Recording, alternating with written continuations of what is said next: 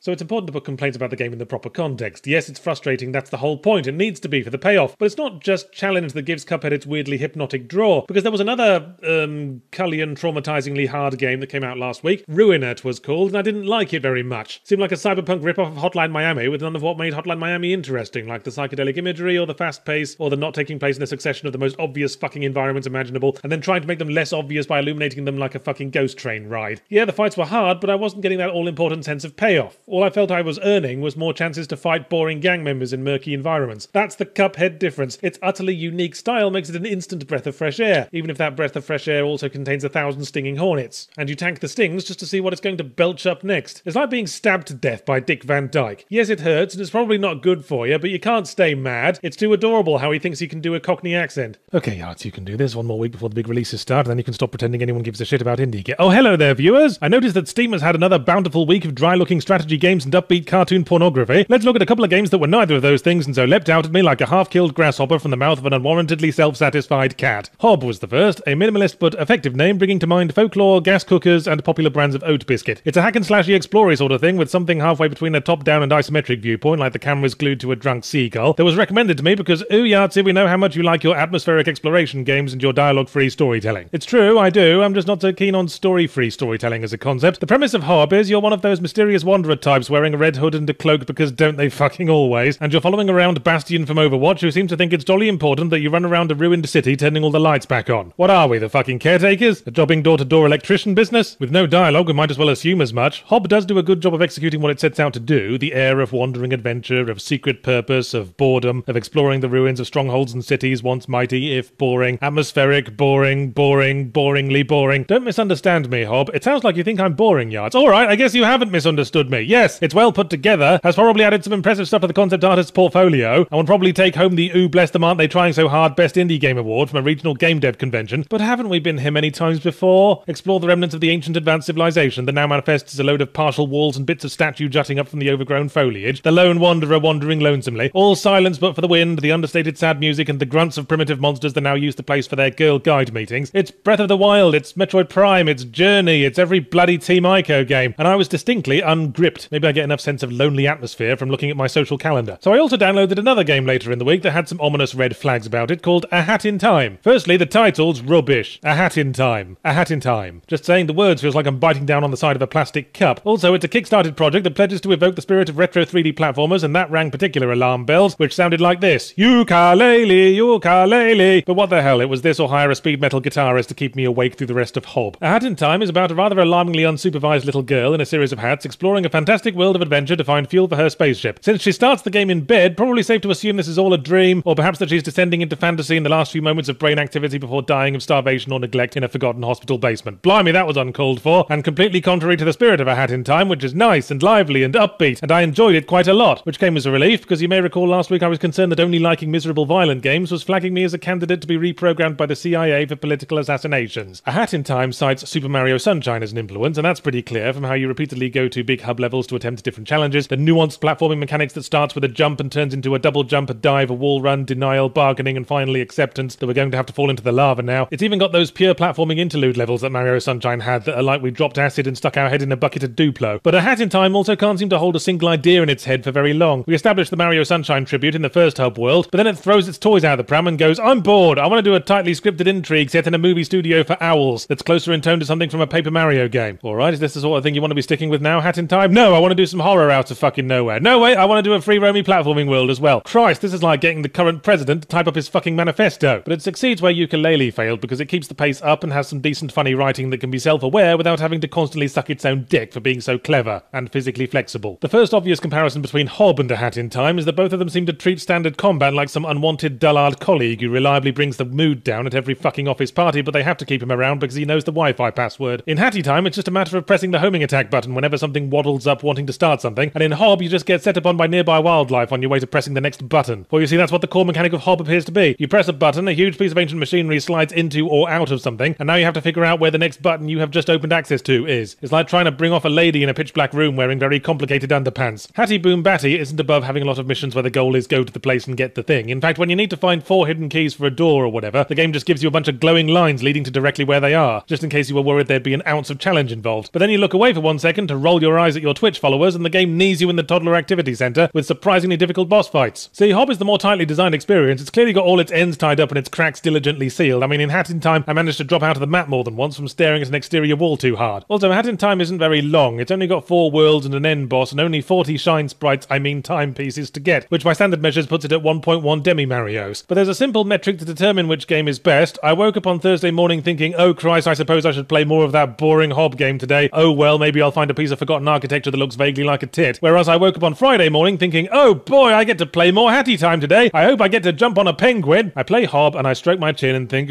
yes, very atmospheric. What an artful tacit lesson on the excesses of civilization. And then I play Hatty Time and conversely feel like I'm having fun. Fun? Fun. Oh yes, I remember that. Isn't that the thing we're not supposed to have anymore? That's supposed to disappear on our 25th birthday to be replaced by very serious concerns about fiscal stability? In Practical Fantasy Helmet's off to Monolith, the first Shadow of Mordor was a damn good game in the face of impossible odds. Not only a movie tie-in, not only adapting a seminal work of fantasy fiction that certain kinds of obsessive nerds take more seriously than personal hygiene, but also being a AAA sandbox game in an age when such things are thicker on the ground than horny spinsters at a suburban wedding. And with a generically broody and vengeful protagonist with all the dynamic characterization of a potato with angry eyes drawn on it. Come to think of it, why did I like Shadow of Mordor? A question that haunted me as I started up the sequel, Middle-earth Shadow of War, and throughout most of the first act. Talion, above-mentioned grizzled hero type, whose name sounds like it could be a Middle-earth euphemism for penis, is still trapped in a loveless marriage with the ghost of an elven warlord bastard, who back in the day thought it would be a wizzo idea to help out someone called the Dark Lord Sauron with a custom jewellery project. Talion and Celebrimbor start the game where the last one left off, deciding to fight evil mind-controlling wedding bands with evil mind-controlling wedding bands. But it's okay, the new ring they create is a nice ring. You can tell because it's got blue rather than orange LEDs on it, and it's full of nice occult power that only does the nice kind of conquest and subjugation. That's why it's almost immediately stolen by Shelob, because she wants to do lots of nice things with it, like throw tea parties and send letters of encouragement to depressed elderly people in veterans hospitals. Oh yeah, by the way, Shelob is a pretty lady now. You might think you know differently if you've read the books or seen the films where she had more of a rampaging giant spider thing going on, but don't be such a prig. She's still a giant spider, but now she can be a pretty lady as well, okay? Who can see the future and forges uneasy alliances with passing half-ghost grizzly swordsmen in order to clandestinely pull strings in pursuit of some unknowable long-term goal. Yeah, that grand strategic cunning was was really coming across in The Return of the King, when she was screechingly chasing after some hobbits in a cave, when she was having trouble chowing down on the fat one because he hit upon the equally cunning strategy of getting out of the way. Just as well we're not here for the story, I suppose, although someone should probably have told Monolith that, because the game gleefully wastes our time with it for fucking hours before we get the ring back and finally return to the high spot the last game left us on, and which should have been this game's starting point, hanging around armies of unique individualized orcs with the ability to selectively take over their minds and overpower their free will, in a nice way, remember? And only then did I recall why I'd made Shadow of Mordor my game of the year back in the day. I just love what they've done with these orcs. They took this race of evil red shirts bred only to fight, ever a stupid concept because you can't only be fighters, someone's got to build all the huts and fences and sew everyone's trousers together, and gave them actual depth. I even overheard a conversation in this game. Incidentally, the orcs are right up there with Arkham City's thugs in terms of overheard chatter, and I'm pretty sure have a lot of the same voice actors, in which two worker orcs were trying to convince each other that carpentry is basically the same as fighting when you think about it. See, the orcs are self-aware, they're funny, they're all unique, and yet we stab them up by the hundreds while motherfucking Tallywhacker gets to be the hero. Talk about injustice! But there's got to be something new for the organic orc politics simulator, or we might as well just be playing the first game, except with a few additional years of cynicism and reduced faith in humanity. And while fighting them hasn't changed much at all, some of them are weak to arrows, some to fire, some of them are scared of flies, some of them are scared of public speaking, so you have to do a grab attack and throw them on stage at the Academy Awards. But now you have to work more closely with the orcs as a personal army rather than a network of sleeper agents, occupying fortresses and employing specific ones as bodyguards, and that leads to all kinds of new surprises. Maybe you'll try to summon your bodyguard and some enemy captain shows up instead, waving your bodyguard's willy on a lanyard. Or your bodyguard does show up, but he betrays you because he's sick of having to worry about people putting his willy on things. It's easy to feel overpowered when you can stealth kill 3 guys at once and insta-kill counter all their remaining mates, but then the game throws a surprise captain ambush at you and you're desperately trying to remember the unwashed shower room floor attack because you're pretty sure this captain is only weak to Verucas. Although one thing I could do without is the way every captain has to give a fucking acceptance speech when they arrive, and you and all the orcs you were in the middle of fighting to the death have to stand still and listen to a paragraph of threatening banter they've probably been rehearsing for days. And now I'm wondering who the fuck's educating these orcs, because one of them in their opening remarks knew what a fucking metaphor was. Are there orc liberal arts professors somewhere assuring each other that stamping out ignorance of advanced language techniques is also basically the same as fighting? Anyway, with the organic fun of working away at orc command structures in preparation for fortress takeovers, the actual story quests almost feel like an imposition, as they handhold you through some consequence-free, generic scripted encounters and a boss fight with the Balrog for basically no reason except they needed something to put in the trailers. Having said that, the main story has a couple of neat twists that I won't spoil, not that you care, do you? What you really want to hear about are the fucking micropayments, and if they mean we should string some or all of the Warner Brothers up over a penful of hungry dogs with a begging strip lodged between each toe. Of course, the publishers have been quick to tell us that you don't need them to beat the game, and you can certainly get through the main story without them. Whoop-de-fucking-do, publishers. An owl in a body cast could get through story missions. The wall I ran into was after I'd taken all the fortresses, but was suddenly obliged to defend them all from besieging attackers. Now, some of these forts I'd taken quite a ways back in the game, so all the orcs I'd left defending the place were around level 20, but the besieging orcs were all around level 40 up. Christ knows where they came from. Last I checked, I ran all the orc fortresses in the fucking country. Maybe they were trained by those secret guerrilla liberal arts professors. But even though I'd done all the side missions by this point, barring finding collectibles, but maybe you misunderstood me when I said I play video games to have fun, Monolith, I did not have enough in-game currency to buy all the fort upgrades I needed to defend myself. I'm sure just one little micropayment could have made the difference, but this is how it starts, isn't it? Oh, it's all optional, yards. But what the fuck does optional mean? It's video games. Playing them at all is optional. Sticking a broom handle up your ass is optional. Doesn't mean I wouldn't really like to do it. Like a serial bike thief who lives next door to a pawn shop, history often runs in cycles. The last time a game called The Evil Within came out in mid-October around the same time as a Middle-earth game and a Call of Duty game, it was a survival horror adventure that played out like someone had Google image searched the word horror and then used that as the fucking storyboard. It had creepy hospitals, zombies, mad scientists, massacres involving chainsaws in places reminiscent of Texas, and was on the whole about as cohesive and well-structured as a puddle of monkey vomit. Let's see if it does any better with The Evil Within 2, still a bit of evil in there, better run it through the dishwasher again. Things do seem a touch more focused right off the bat because the plot zeroes in on the main character Sebastian Castor-Watzer and his tragic backstory that the first game only briefly explored. Ha ha! Actually, I was lying there. I don't remember the first game exploring his tragic backstory much at all. But you believed me when I said it did, didn't you? Shows how fucking generic a gritty, cynical, burnt-out detective protagonist he is. I said he's got a tragic backstory and you all went, well, obviously. Anyway, yes, turns out Sebastian's haunted by his daughter dying in a house fire years ago, but now it turns out she wasn't. Actually, she was kidnapped by one of those credibility-pushingly evil megacorporations that are a signature of Japanese survival horrors because they wanted to use her mind to create a virtual world like the one in the first game. Please note that they didn't do this because Sebastian survived the first game or to get any kind of leverage over him. It's all just a massive coincidence. Long story short, something's going wrong with the virtual world and they send Sebastian in to find his daughter and give her a damn good spanking until it starts working properly again. So we can add The Evil Within 2 to the stable of yummy hairy dad games, in which we play a hairy dad in remarkably good shape, protecting and or saving their child or child surrogate. Reference The Last of Us, Bioshock Infinite, the upcoming God of War, and so on. Seems to be popular with AAA story games these days because it's a slightly more PC alternative to rescuing princesses with the tacit understanding that they'll handle our scepter and orbs in gratitude attitude. But if you ask me, this is just swapping one unrealistic fantasy for another. Rather than the male fantasy of big titty action ladies, it's the female fantasy of men actually being, responsible and shit. Last time, my problem with the story was that the world had no physical coherence. You just randomly warp from horrible place to horrible place with no idea of how or if you were getting closer to victory. This complaint appears to have been addressed. It's established that the evil megacorp has somehow built an entire coherent town in our kid's noggin, but parts of it are being corrupted by psychos. So now we do have a sense that our physical location actually matters, but the plot's still a mess. We establish a main villain, have a boss fight with him, then he goes, by the way, I'm working for someone else who hasn't been mentioned or established in the slightest, but he's the main villain now. Oh no, I'm dead. Blech. Also, the relationship between real and virtual worlds confuses me. Everyone in the virtual world has a body in the real world, right? So why is Sebastian the only one we see in the plug-in room? Why doesn't our contact on the outside just go to the bodies of the troublemakers and stick an ice pick up their nose? We help one bloke escape the virtual world, but how did that work? They escaped, woke up in the real world facility, then politely asked the mega corporation not to immediately shoot them in the face? Besides the yummy hairy dad factor, the glaring change to the Evil Within formula is that it now has some sandbox elements, because AAA gaming these days is like hippopotamus taxidermy. There's always room for more fucking sand. When I say sandbox, all they do is give you an open-ended map to explore on your way to the next story mission and add precisely one side mission to do. Fair play though, you can explore a surprisingly large number of houses in town, but that means they all have to contain a little something, and I found that I was never really running low on anything, which makes it not so much survival horror as try to stay awake horror. I only ever used healing items because I was full up on them and had just found a new one lying around. True, you can't hold very many bullets because Sebastian needs the room in his pockets for Kinder Surprise toys and jars of snot, but you can always craft yourself some more as long as you've got gunpowder. There's no limit on how much gunpowder you can have, and the enemies and environment seem to dispense the stuff the way your bottom dispenses farts during a sensitive evening with the in-laws. Also, the monsters patrolling the streets don't seem to respawn automatically, which on the one hand is good because it gives a sense of progress and avoids wasting ammo, but on the other hand it sucks all the tension out of exploring the neighbourhood and turns it into trick-or-treating for fucking scrap metal. Alternatively, don't even bother killing enemies because they seem to have the visibility range of a Metal Gear Solid guard on a high smog day, and you can just scuttle through the hedgerows like a lost crab. Having said all that, getting into combat can be a bit difficult early on. Sneaking up on monsters for the stealth kill is surprisingly hard because they're always looking around in weird jerky ways like they just heard a police siren and want to make sure their crystal meth is still there, so it's hard to know what constitutes behind them. Also, Sebastian is one of those prima donna protagonists who just refuses to do anything while they're still winding down from the previous animation. It's very important that after he shakes off a grab attack, he slowly return his arms to his sides before he can do anything about that other monster coming up on his flank with an axe and a hard-on. Yeah, I hear you desperately mashing buttons. There is such a thing as decorum. If the first Evil Within had a strength, besides colour matching very well with a hospital corridor full of rusty farming equipment, it was in the visuals and the creativity in the monster design and horror set pieces. Yeah, it's not a particularly new idea to make a monster out of mashing lots of dead bodies together, but you can't deny it's effective. And while it's broadly speaking more together as a game and as a story, the Evil Within 2 feels comparatively generic. Let's go through the boss fights to prove my point, because that's where the creativity is supposed to be on display. First, you fight a smashed together from bodies boss with a bit of that Japanese ghost thing going on, where they're one change of lighting away from being in a shampoo advert. So that's the baseline, that's pH neutral. But then you fight a bloke in a blue suit. After that, the next main villain's boss fight is just a sample platter of bosses from the last game, which is cheating, so no points there. And finally, giant angry corpse. Still, what could you expect? The virtual world gave them an excuse for literally infinite creativity, and all they made was a bog-standard Midwestern town. Bad enough the mega corporation's evil without being boring as well. Ooh no, we can't make all the buildings out of gingerbread. What would market research say? They'd say, chomp chomp, yum yum. Mario, having always rampantly and eagerly put his face on things like a very affectionate and itchy cat, I think it's fair to say that the phrase Mario game has lost whatever meaning it ever had. Even before that whole Rabbids business, one can now officially expect from a Mario game anything from turn-based combat to sports simulators to typing tutor to Nintendo-branded moustache shaving kit, and I feel like we're going to have to come up with a new name for what I hesitantly call proper Mario games, as in a platformer in which we chase a princess-stealing lizard through a highly circuitous path of themed worlds, wrestle with the finer points of the triple jump, and devastate the landscape with the unyielding force of our mighty Italian buttocks. Let's call it a Mario Gammon Soiree. Super Mario Odyssey is a new Mario Gammon Soiree, and I guess we know what that means. Nintendo are turning a profit this year! Yes! I know some Japanese salarymen who'll be drinking irresponsibly tonight. All of them, as usual, but that's besides the point. Mario Odyssey knows why we're all here and wastes no fucking time, with the game literally starting mid-princess kidnap. You see, the plot is driven by Bowser travelling the world gathering the essentials for his fairy tale wedding ceremony, which is very adorable. Bowser's a properly raised fire-breathing lizard tyrant. He's not going to father a bastard rape baby. How would he explain that to his parents? Shortly, Mario is left in the dirt and meets the inevitable magical spirit character that basically acts as glorified mouse pointer, the star child in Mario Galaxy, the butterfly thing in Super Paper Mario, the Roomba from the Rabbids thing. This time it's a magic hat, and as has been well documented, if Mario throws the magic hat at a living thing that isn't already wearing a hat, then Mario parasitizes their body and overwrites their free will like a cordyceps fungus with a slightly racist accent. The levels are more on the Mario 64, Mario Sunshine side of things than the Mario Galaxy approach, large hub levels rather than a sequence of contained challenges that you must shake down for magic stars by probing their every secret crevice. Oh wait, it's not stars we're collecting for once, it's moons! Who says Nintendo never innovate? Well, the level themes for starters. You guessed it, it's the classic ditty. Grasslands, desert, ocean, jungle, ice world, fire world, boss. It's even got all the usual wild cards thrown in as well. City world, spooky world, and food world. Although food world manifests as vegetable and healthy snack world rather than the usual candy City World. Maybe Nintendo were feeling the pressure from child obesity groups. Incidentally, the mayor of City World is Pauline, who may be the same one from Donkey Kong, but I'm not sure they ever directly admit that. Probably a hard thing to bring up in casual conversation. Hey, sorry if this sounds weird, but didn't I rescue you from a monkey? This is the same City World that's populated with realistically proportioned humans, by the way, which for me raises the question of what the fuck Mario is, if not a human like these lads. Some frighteningly malformed species of hairy pygmy? It's one of the things that underline how Mario is now essentially just a brand with no consistent tone that can be put alongside literally anything without a blink. See also the realistic dinosaur we possess in the first world for all of 2 minutes, I suspect, just so they could put it in the fucking trailer. And a strange interlude late in the game wherein Bowser shows up riding a fucking Dark Souls boss. I guess it's not really a complaint, it's just not fair on other games that work jolly hard to keep a consistent visual tone. You wouldn't see Dark Souls introduce cartoon mushroom people out of nowhere. Moving on. Not much to complain about gameplay-wise. You've got your jump, your slightly higher jump, your other slightly higher jump, your third slightly higher jump that you do from a crouch, the fourth slightly higher jump you do right after a butt stomp, the fifth slightly higher jump you save for family occasions and bar mitzvahs. So if you've played Mario Galaxy, you should settle back in quick, and you'll be relieved to know that you no longer have to shake a Wiimote to attack like you're trying to give yourself tendinitis. Not that Nintendo have entirely undug their heels from the motion control's filth. Hey, don't forget you can shake the controller to climb poles a bit faster and throw your hat a bit differently and various other non-essential things. I hadn't forgotten, thanks Nintendo. You're gonna do it then? Hadn't planned to, Nintendo. Okay, I'll just remind you again next time you fucking blink. In fairness, I suppose shaking the controller to climb faster makes some sense, since it's the sort of thing you might do if you're frustrated and in a hurry. Maybe next Nintendo could make a controller that can detect when you're swearing at it, or when you're 2 minutes late for your appointment at the SDI clinic. All in all, the game is as fun, playable, and full of variety as one should expect from Mario Gammon Soiree, but the question for me is, have we surpassed Mario Galaxy? The erstwhile peak of Gammon Soiree, as going to space often is, Jason Voorhees can attest, and as often follows a high, everything since then has been a sort of haze of come-down and self-indulgence for old stashy bollocks. True, Galaxy was a lot more linear and suffered from that tendinitis business, but if you want to see self-indulgence, then Mario Odyssey spurts it out in long ropey strands with both fists. It being a modern Nintendo game, and therefore enamoured with nostalgia for itself, there's a self-congratulatory air to the whole thing that at times is good, and makes things come alive, like the big musical number in the city level, another thing conspicuously present in the trailer, and at other times tries my patience a bit, like when it goes back to a 2D 8-bit Mario and it all feels kind of regressive. Deliberately so, I'm aware, but still cheap. You don't want to listen to a 30-year-old man pontificating on where this cartoon game for kiddywinks belongs in the history of modern culture because he lacks the qualifications for any serious field of criticism, do you, madam? You want to know if Mario Odyssey will keep little Jimmy and little Susie off your back for 5 minutes. And that brings me to the two-player mode, for as well as being serial masturbators, Nintendo are also big on the family fun time angle, so you'll notice an option for 2 players in the pause menu, but don't fall for it, this is a highway to acrimonious divorce. See, one player controls Mario and the other controls the Magic Hat, and all you have to do is make use of the miracle of Switch hardware, just snap the controller in half and hey presto, the game's fucking unplayable. Firstly, the Joy-Cons are so fucking tiny it's like trying to fluff an elderly hamster, and secondly, there's only one stick, so you can't move your character and the camera at the same time, which it turns out is pretty bloody important when you're trying to accurately land on things in 3D. There are even challenges like the races that will flat out turn you away at the fucking door if you're not playing solo, so Mario Galaxy's on top there at least, because as humiliating as it was for the second player, who was basically doing nothing but pick up the main player's litter and flicked bogies, they were still only being a help. Force little Jimmy to interrupt his moon collecting to let little Susie join in, madam, and ain't no one gonna be collecting shit, except things to discuss with their future prison therapist. So we're 1/3 of the way through the multiple fucking big name games that came out on October 27th, or as it came to be known, Let's All Piss on Yahtzee's schedule day, and I might as well admit that I did Mario Odyssey first because on the face that seemed the most likely to give a positive experience. Much as I enjoyed Wolfenstein The New Order with its strong characters and putting Nazis in their place, that place being face down in a toilet trying to breathe their own wee-wee, I was iffy about the whole idea of a sequel. The New Order, in which an aging and weary BJ Blazkowicz is stuck in a global techno-Nazi future where the Nazis will keep coming forever and there will never be enough wee-wee to go around, was a truly refreshing take on the World War II action shooter, and to my mind would have been a very fitting send-off for a stale and oversaturated genre. Although I guess what with the new Call of Duty this month, it didn't quite send it off as hard as I would have liked. Refreshing, yes, but the thing about that kind of unexpected lightning bolt of a game is that it's a Pandora's box that can only be opened once. Open it again and you're just putting wear and tear on the hinges. Blowjob Blazkowicz, far from the smirking superkiller of older iterations, is now a dried-up overused Stretch Armstrong doll in the rowdy daycare centre of the universe, who has an increasingly ridiculous talent for coming back from serious injury, but isn't quite returning back to his old shape each time. So it shouldn't come as a surprise that he survived getting his Liberty Bells blown off at the end of the last game and journeys to America with his ragtag band of rebels to win back his homeland from the Nazis with nothing but gumption, a gigantic untraceable submarine, several nuclear warheads, and the magical wonder technology of an ancient secret society. Forgive me if it seems like we're losing a sense of threat and adversity, especially when Blowjob continues to shrug off injury in ways that push credibility, even beyond the usual video game protagonist baseline where we can come back from multiple gunshot wounds by sucking up an entire breakfast table like a Jones in crack or 5 minutes before the bus leaves. There's one moment in particular, and I'm sure you know the one I mean if you've played the game, wherein credibility is pushed right out the door of a passenger airliner, and how the fuck are we supposed to take any threat seriously after that? So someone on the dev team must have said, how do we follow a game like New Order? And someone else said, well, I think the most important thing is that it not look like we're trying too hard. And they certainly pulled that off like superstars. I might almost have thought they weren't fucking trying at all. You remember how at one point in the last game we had to go to a Nazi moon base and it was like like the ultimate escalation of ridiculousness, and you wondered how you could possibly top that. Well, in the new Colossus, we get to go to a Nazi base on Venus, which is totally different to a moon base in a number of ways that I'm sure Bethesda will be happy to list for you if you all ring them up at 3 in the morning. We're even going there for the exact same sodding reason we went to the moon base, to get some control codes for something on Earth that are so vital and important that the Nazis keep them as far away from where they'd be useful as it is possible for them to be. You have no trouble getting there, and once you're done, you're back on Earth inside a 30-second cutscene. It's not exactly the stuff of Flash Gordon Sunday strips, but it's not the only point that feels like we're repeating ourselves. Seems like all the struggle and surprises were in the last game, and now we're just doing admin. And then, just when the plot finally seems to be warming up to go somewhere interesting, the game abruptly ends. Guess they think they can stretch this out to a trilogy, so tune in for Wolfenstein 3, where presumably we'll get to visit the Nazi Andromeda galaxy for precisely one mission, and BJ will survive getting his entire body pushed through a cattle grid. It's a shame because the story was the New Order's strong point. Oh yes, if you hate cutscenes interrupting the action, then you're in the wrong tortuously prolonged id Software franchise, matey. Doom is your pot of jam. The plot's not great, but plot's just one part of story, and New Order's characters, setting, dialogue, and world building were all great. New Colossus still has its moments. I might as well spoil now that Hitler shows up, but you don't get to kill him. And not getting to kill Hitler in a Wolfenstein game is like hiring an expensive prostitute to come to your hotel room and massage your kneecaps. So with the story not quite carrying things as well as the New Orders did, we are forced to pay more attention to the gameplay and conclude that it's not actually that great. As always, I prefer taking the stealthy option in your standard play it your way combat buffet, but the stealth is like a blatantly rigged carny game where the cans are glued together and the goldfish have all died anyway. It's the shitty kind of stealth where every motherfucker on the map instantly knows your position and least favourite place to be shot in because you moved 1/4 inch out of cover to look around and were spotted by someone's hamster. Thus begins the cock-up cascade, and I hate cock-up cascade because it feels like being unduly and continuously punished for making one tiny mistake. The commanders also instantly know where you are and will continually respawn back up until you storm their office and chop all their arms and legs off, like the exact opposite of the smooth unrattled secret agent you ostensibly are. Now I'm sure one could make a perfectly reasonable argument that maybe a game where we play as a bloke built like a 1950s vending machine who has the option of dual-wielding automatic shotguns and where the environment has more food and health items lying around than a church harvest festival after a staggeringly successful guilt trip doesn't actually intend you to take the stealthy route. But if that's the case, why even have a stealthy route? Grow some fucking balls, Wolfenstein. If it's not the intended experience, leave it out and concentrate on making the gunplay fun. This is just cruel to someone like me who likes stealth gameplay. It's holding the squeaky mouse just slightly out of reach of my little paws. If it is the big penis shooty action that's supposed to carry things, impressive as it is to carry things with your big penis, then our health seems to get sucked away really fucking fast in an open cock-up cascade scenario, and I feel like there's not much variety to the enemies. I guess Nazi and giant robot suit is a concept that can only go so far, and I'm sure there were better ways to ramp things up for a final boss fight than 2 Nazis in particularly giant robot suits. In brief, Wolfenstein the New Colossus couldn't recapture the impact of Wolfenstein the New Order. Perhaps changing more than one sodding word in the title could have been a better start, and is content to merely spin its wheels until we're either bored or we've undermined every theme the first game had. I mean, Blowjob Blasty Bum was almost heartbreakingly sympathetic in New Order, but somehow the same personality was trying my patience after everything he survived by the end of this one. Ooh, woe is me, my shrapnel wounds hurt. Perhaps soon the day will come when I can only manage 4 dead Nazis for breakfast. And so we reach the third game that came out on Let's All Piss in Each Other's Mouths Day, the one that I was hotly anticipating with very familiar feelings of exhausted dread. Yes, it's the new Sasso Credo Rigi Rogi. Assassin's Creed is a once interesting historical adventure series that became part of the collective Ubisoft sandbox, a sort of amorphous blob of mediocrity that comes around to haunt us every year or so, like a monster from a lower-rent Stephen King book. It went on a bit of a hiatus to see if it could find a way to recapture the magic, and after 2 years of thinking very hard, this is what they've come up with, a prequel with the subtitle Origins. Whoever's job it is to prevent the Ubisoft creative team from committing mass suicide, they cannot possibly be getting paid enough. I was about to make some joke along the lines of when can we expect Assassin's Creed Reloaded and Assassin's Creed Revelations, because I genuinely forgot they'd already done that one. No hiatus was going to be long enough, because even without Sasso Credo, the Ubisoft sandbox has continued to come around, continually larger and more betentacled than before, to steal our cattle and cause our pregnant women to miscarry. And of course, AAA gaming as a whole has long been firing off miscarriages like a nightmarish 21-gun salute. AAA games are now merely platforms for blatant attempts to fleece money from colossal dimwits that somehow have financial independence despite not being able to open a tin of beans without losing an eye. And then the publishers will say, hey, just because we erected a giant sign saying please jump off this cliff and dash yourselves to death on the jagged rocks below, doesn't mean you have to do that. Granted, but I object to the way most of the game takes place in the shadow of the giant sign, and the rest of it is spent perched astride the giant sign. What I mean is, Assassin's Creed Origins is one of those AAA terminal cases where everything seems to have been built around the giant cliff-jumping sign as an afterthought. Firstly, it's got all the usual variables, character levels and XP, in-game currency, weapon upgrades, crafting items, because of course the more things you can quantify, the more imaginary prizes you can put in a loot box. The more you can base the gameplay around making numbers bigger and hypnotize the players into wanting a weapon identical to their current weapon, except with a whole 2 numbers bigger, more than they want their next fucking meal. I can't think of what other purpose giving every character a level could possibly have. It's certainly catastrophic for immersion, when anything more than 2 levels higher than you will just mash you into a fine paste, even if you do get a stealth attack on them. One would think a hidden blade to the windpipe would be a pretty decisive argument ender no matter how many press-ups they did that morning. Also, it means that you can't just stick to story missions because they don't provide nearly enough XP brand flakes to keep you regular, so you've got to side quest a bit, but are restricted to a tiny pool of side quests for your current level. level, as lower level ones don't provide enough XP to be worth the effort, and higher level ones are like trying to trim your pubes with an angle grinder. So much for the fucking go anywhere sandbox. But then these haven't been sandbox games in a long time, have they? Minecraft is a sandbox. What Ubisoft calls a sandbox these days is an unholy mashup of open world, RPG, MMO, and side activity amounting to go to icon on map and press contextual button, closer in spirit to data entry than action adventure, and they make the games like that because the accounting department says they have to. As I say, the plot almost feels like an afterthought. We are Bayek of Siwa, an ancient Egyptian policeman type thing, who's very cross because his spin the wheel of motivation son was killed by Proto-Templars, and also because his people are being oppressed, but which one he's the most cross about varies depending on what the current mission needs him to do. We don't know his backstory at first because the game starts mid-assassination and Bayek has a great big fill-in backstory later note pinned to his head because I guess the accounting department said the action had to kick in straight away. From there, it's a fairly typical Assassin's Creed plot progression: travel the world map stabbing anyone who openly sneers at a member of the working class, participate in a dramatization of some historical events that the average shithead could be trusted to know about with some kind of ridiculous action sequence contrived into it. In this case, the seduction of Julius Caesar by Cleopatra, which at one point features Bayek and Caesar in a high-speed car chase like it's a fucking mismatched buddy cop drama by way of a Bill and Ted film. Don't expect this being ostensibly the origin story of the Assassin Order to mix up the formula much. I remember feeling profoundly disappointed at the scene when Bayek's missus gives him a hidden blade and says, "This is a weapon from ancient times." Bitch, we're in ancient times! I wanted to know who built these fucking things, and why they didn't fall apart the instant an Italian teenager got his greasy hands on them 1400 years from now. Standard combat in Sasso Creedy Ridgy is definitely tacking to the RPG side of things. It's now a sort of very watery version of Dark Souls combat where enemies glide around the arena like they've got paint rollers for feet, and the charged strong attack beats basically everything. Gone is the Arkham Asylum style counter combat. You remember counter combat as that thing that requires a certain amount of skill. You remember skill as that thing that mattered before the main deciding factor was who's got the highest number. And speaking of tacking, every now and again you get to play as Bayek's missus doing ship combat missions, which I find mystifying. Does Ubisoft think we now expect Assassin's Creed to have ship combat just because Black Flag had it and it was a little beacon of joy and light glimmering all too briefly from inside Ubisoft's churning mass? Because I don't want your ship combat if you're just cynically crowbarring it in like a nice ball of glittery tinfoil to look at while we're getting sodomized over the recycle bin. And now a list of things I liked about Sack of Greasy Oranges. Don't worry, it's brief. Scenery's nice.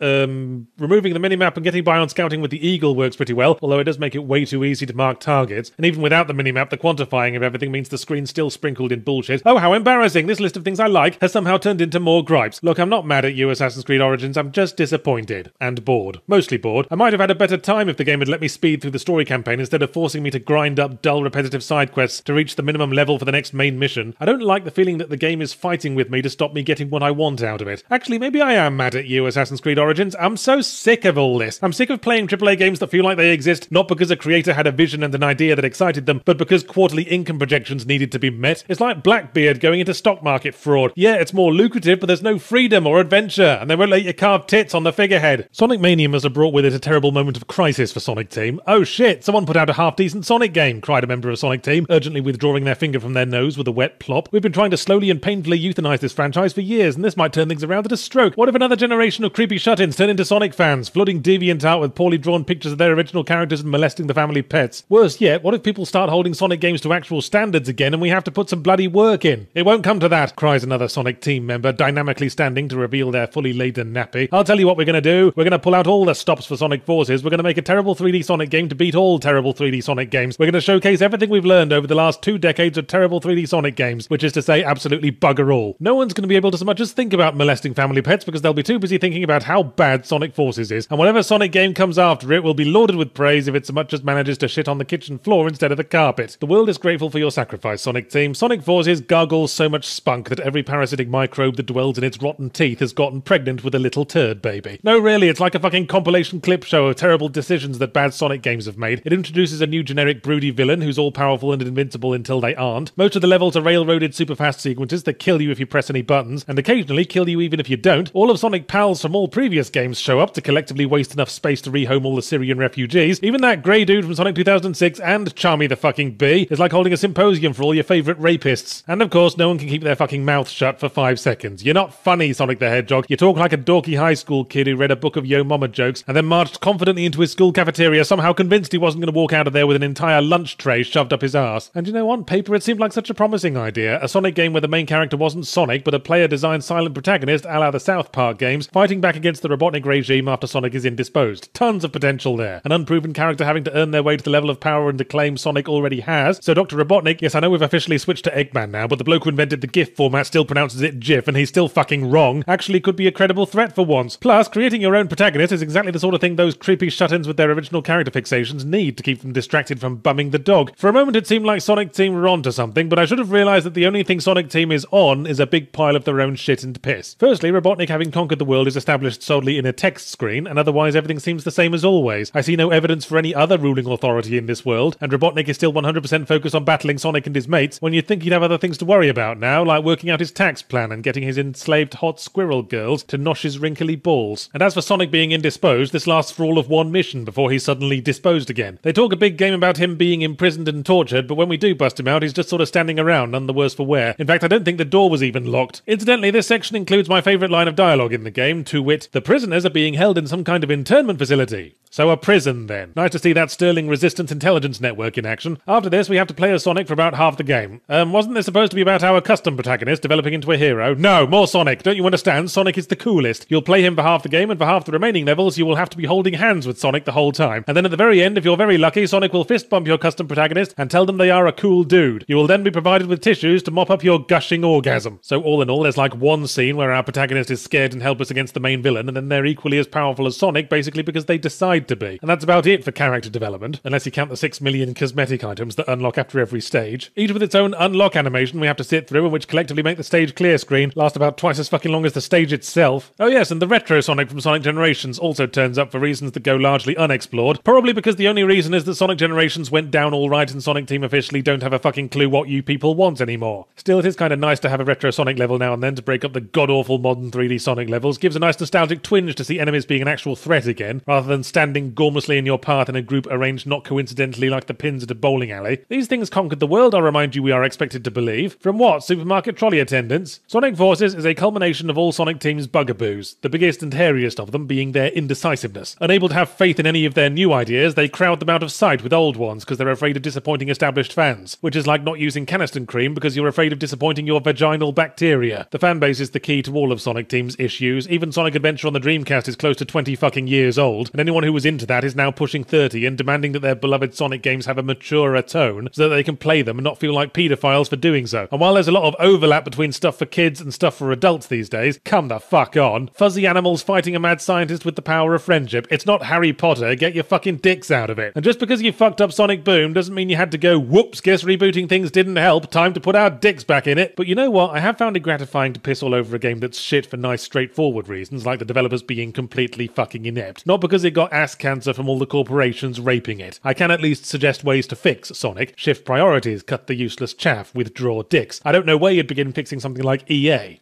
At this point, it would be like taking a giant rampaging hippo who has been engineered from birth to feed on money and trying to wean it onto hobnobs. Remember back in the arcade heyday when video games were nice innocent things that just wanted to ruthlessly drain the pocket money from children with no more reward promised than the chance to put a 3-letter swear word on the high score table? How things have changed. Star Wars Battlefront 2 took one too many trips to the cookie jar and now they've spoiled it for all the other kids. EA, if you were hurting for money that bad, there were less obvious, more dignified ways you could have gotten it, such as, for example, going into a Disney board meeting wearing a Chewbacca mask and eagerly sucking them all off while their friends throw blood-stained money. But believe it or not, I don't want to dwell on the prevailing loot box controversy because it's been covered to death elsewhere and I'm not a multiplayer guy. I was more pissed off about EA selling Battlefront 1 at full price with no single player campaign and then sticking one in a second equally full price game and expecting forgiveness. But then this is an increasingly popular strategy, isn't it? If you've done something shitty, follow it up with an even shittier thing and the first shitty thing will be swiftly forgotten and normalised. Take EA's advice. If you get caught cheating with your wife's sister, double down and fuck her guinea pig as well. I want to focus entirely on the story campaign because I figure there's got to be at least one or two creatives buried somewhere in the boil-ridden flab folds of EA and Disney's rival underbellies who try to take at least some pride in their work and are now seeing how the controversy has overshadowed everything else and weighing up the pros and cons of castrating themselves with the company lightsaber. There is precedent for EA games with battle in the title having a single player largely unrelated to and unrepresentative of the multiplayer. Thinking of you, Battlefield Hardline, for the first time in years. So let's look at the campaign mode in a vacuum, which should be appropriate for a space game. We kick off playing as Iden Versio, a commando and true believer for the evil empire with a name that sounds like a low-market electronics company from Eastern Europe. She flies around the galaxy doing commando shit with her 2 squad members, Del Miko, a slightly nerdy bloke with the word meek in his name, and Hask, a sneering imperial blue-eyed boy with the word ass in his name. So here are the things we immediately know for absolute certainty will happen. The Empire's going to get its shit pushed in, Versio's going to switch sides, kill Hask in a boss fight at some point, and some ghoulish recreation of Carrie Fisher's corpse will probably call her a cool dude and give her a fist bump. Although the change of heart took a bit longer than I expected. First there's a mission in the forests of Endor, while the Death Star's getting a good hard fisting up the reactor port towards the end of Return of the Jedi. Here the game presents the purest definition of a missed opportunity, fighting as a stormtrooper on Endor and not getting a chance to shoot any fucking Ewoks. Versio only conveniently realises the Empire is bad a mission or two later when they decide to shit all over her home planet for basically no reason except that it's the evil Space Empire equivalent of coming home drunk and punching your spouse because the boss laid you off and blew up your reactor port. Versio then defects to the rebels, and after having been smirking with open contempt not 10 minutes ago at these nonsensical rebellion values like hope and puppies and not carving up your own civilians like rotisserie chicken, suddenly her personality swivels on a dime and she's ready to wave pom-poms for the puppy brigade without a moment's introspection. It's her sidekick Del who has the believable character arc, because he's very obviously hiding up a few puppy pictures in his stormtrooper helmet, has a chance meeting with Luke Skywalker early on and spends the rest of the game quoting him like a fanboy emo kid who just bought his first Robert Smith album. You see, in the chapters where you aren't playing Versio, you get to play as classic Star Wars characters, presumably to whet your appetite for using heroes in the multiplayer. But if it works, then the joke's on you, because after you're done jumping about as Luke Skywalker trying out his new Jesus sandals, that's the last you'll fucking see of him until you've expended enough energy in the little hamster wheel of multiplayer to power the Eastern Seaboard. Oh, but I wasn't going to talk about that. Most of the classic characters are voiced by impersonators, with the rather glaring exception of Lando Calrissian. You can tell they got the original actor in for him because he sounds about 1,000 years old and delivers lines like he's turning a meat grinder full of staples. As for the gameplay, it's pretty much what you'd expect. Point the pew-pews at the nasty men, and one way or the other the nasty men will get out of the way. Although, and the sentence I'm about to say is presently scrabbling at the inside of my lungs like a rat in a cooking pot, maybe we could have done with some kind of cover mechanics. The enemy will take cover like it's going out of style, and all I can do is shuffle behind a fence, squinting down my iron sights, and cause serious damage to the edge of the box I thought I'd be able to shoot over. Again, this is probably preparation for the multiplayer, where everyone will be charging around in the open like suburban parents on Black Friday, and with roughly the same fatality rate. But the multiplayer presumably doesn't have bog standard stealth mechanics, and they stuck those in the single player bold as brass, virtually useless as they are, when the enemies all get alerted pretty quickly after you kill the first one or two, and Versio's interpretation of crouching is closer to what you do to pass through a doorway on a battleship. Gameplay is, in short, an unexciting grab bag of standard elements, broken up by the odd vehicle section, which is the opportunity to add some of that authentic Star Wars flavour. So of course you pilot X-Wings and Y-Wings, and possibly some other wings that aren't named after chromosomes, and frankly insultingly easy flight combat missions. And then there's ground vehicles, but I wonder if the need for authenticity could take a backseat to gameplay once in a while, because I really don't see how anyone could look at an AT-AT walker lumbering along like a rhino in high heels, shooting once per half hour, getting dunked on by whippy little rebel ships that can actually turn around inside a week, and think, wow, piloting one of those must be fun. Could probably get my novel finished at last. But fuck all this, we're talking about a story campaign here, and the essence of a story is its ending. I'd love to comment on Battlefront 2's ending, but it doesn't seem to have one. You think it's going to have one, and then it just doesn't. But don't worry, a text caption assures us that the story continues in multiplayer. Well, fuck me for trying. There I was, giving the benefit of the doubt, only for the doubt to be farted on and thrown back in my face. I felt sorry for you, story campaign. I thought it was a shame you were forced to hang out with your ugly roommate who charges micropayments before they'll do the washing up. I thought I could take you out by yourself and maybe we could all have a little fun and take our minds off your ugly roommate. Little did I realise you were setting up a fucking threesome. Seriously, fucky, eh?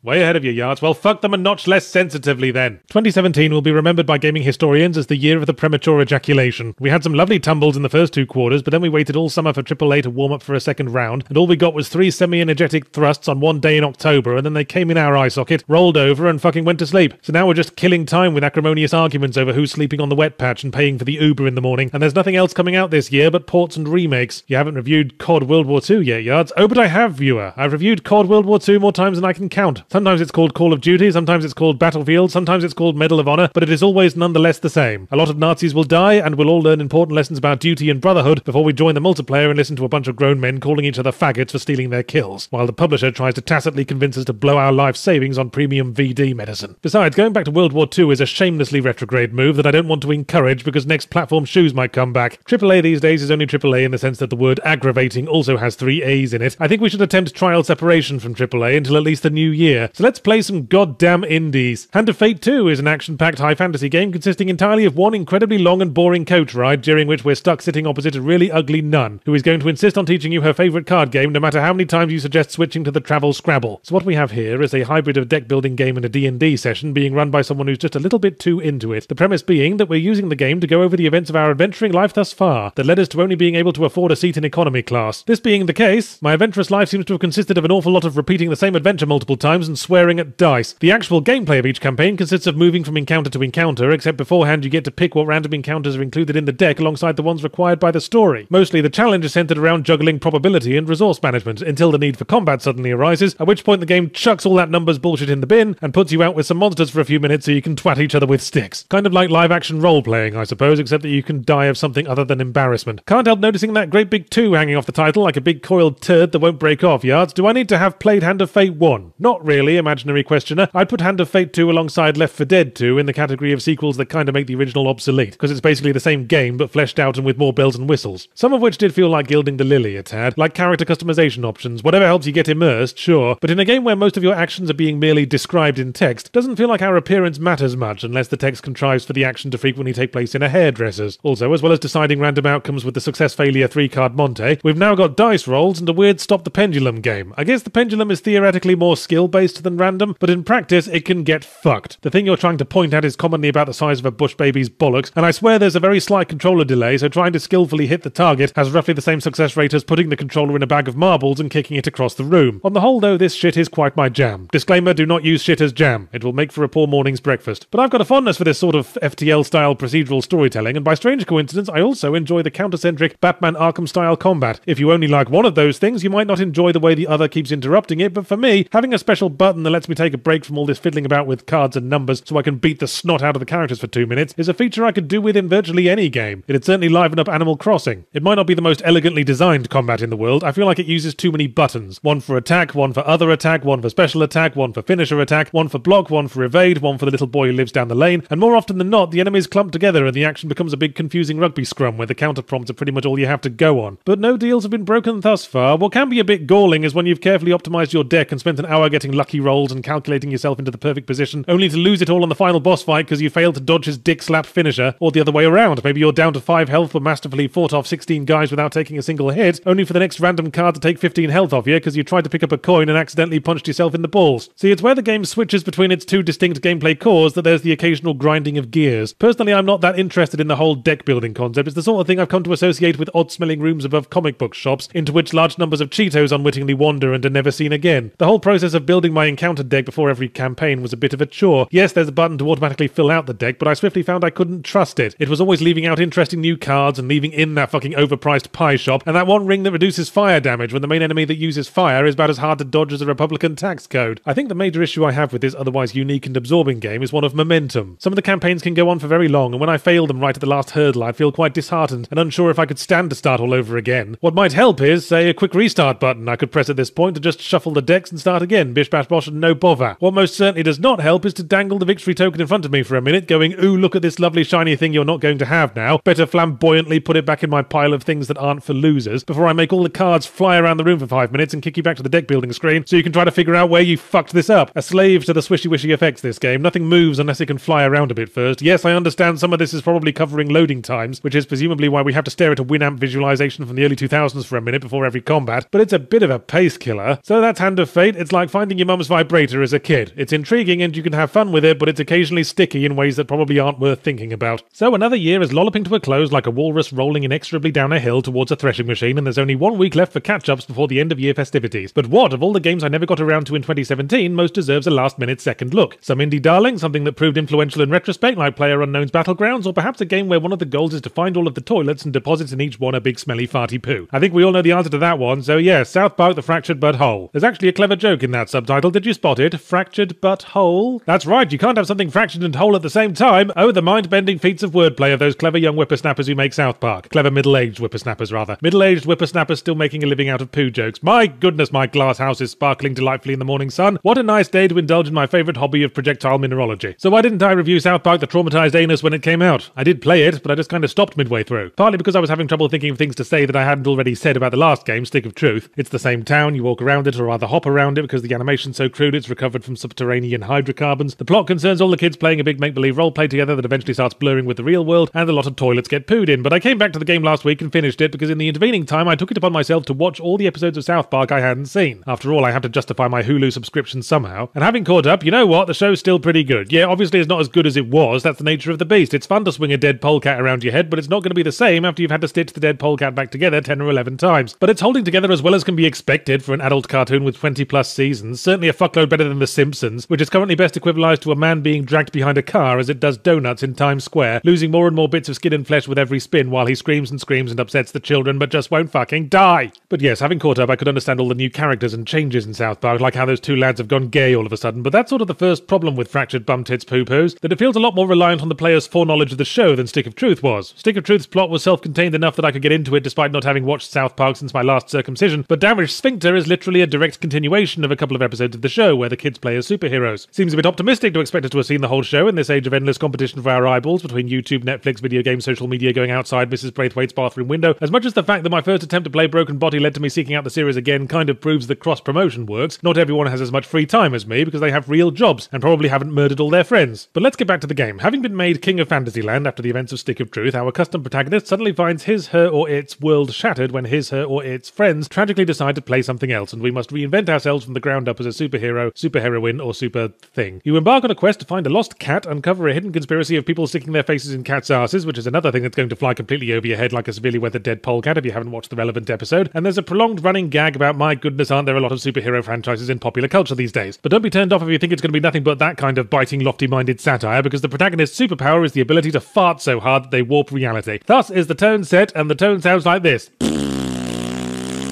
Gameplay-wise, it's like they took the Stick of Truth gameplay and streamlined it in a tree shredder. The main thing you do on a moment-to-moment basis is loot every container in the room with a yellow highlight. It's like a urine fetishist's Christmas morning. But where in Stick of Truth you'd have to look at the list of stuff in each piss box and select Take All, now everything gets automatically hoovered into your pocket as soon as you open it, which effectively cuts your workload in half at a stroke. But that's not all. There's quite a sumptuous bounty of features that Fractured Butthole doesn't have anymore. Equipment upgrades, perks, all coming soon to a landfill near you. What you get is, you pick a character class, your class gets 3 attacks and a super attack, and that's your lot. How your character improves is that every few levels you unlock a new slot into which special patches can be placed, which is a surprisingly deep system and requires quite a bit of thought. But here's a brief beginner's tutorial. If you see a patch with a number on it that's higher than the patch you've currently got, equip that patch instead. Now for the advanced lesson. Once you've unlocked 2 patch slots, equip the patch with the second highest number on it. If you're having trouble figuring out how numbers work, try punching yourself in the balls the same number of times as each patch and then equip the patch that made your balls hurt the most. Close sarcasm quotes. I'd say the only place the gameplay of the mutilated sphincter has evolved any is in the combat, which has gone from the simplistic row-based system to a flashy chessboard affair where we take turns to move our guys into optimal positions to use different attacks that all affect unique patterns of squares. But don't be too intimidated by the need for grand strategy, because you can also do a big stinky fart in the enemy's face that means he misses a turn and you can freely punch them in the face a few times. Which I found personally gratifying, because whenever I played chess with my brother when we were kids, he always accused me of making that rule up. Frankly though, the combat often felt like a chore, and it's not the mechanics' fault, it was that the lack of equipment or perks or much else the game had to reward me with made me getting into random battles feel like I wasn't doing much more than wasting 2 minutes of my life. In the end, the big picture is this. I can think of several standout memorable moments from Stick of Truth: the alien abduction, the retro RPG section in Canada, that bit where you get shrunk down and have to avoid being squashed by your parents fucking. But very little stands out in my memory of the injured rectum. I remember it as a prolonged sequence of going to places and fighting some dudes. And I remember that the game's final boss fight took place about half an hour too early, then events just trundle along for a bit before the story just sort of peters out and abruptly ends, leaving me feeling like the gerbil in my asshole had suffocated to death before I'd even brought myself off. So that's Fractured Butthole. It's Stick of Truth, but not so much. Bit of a dowdy note to end the year on, really, so here are some pictures of ladies' bottoms.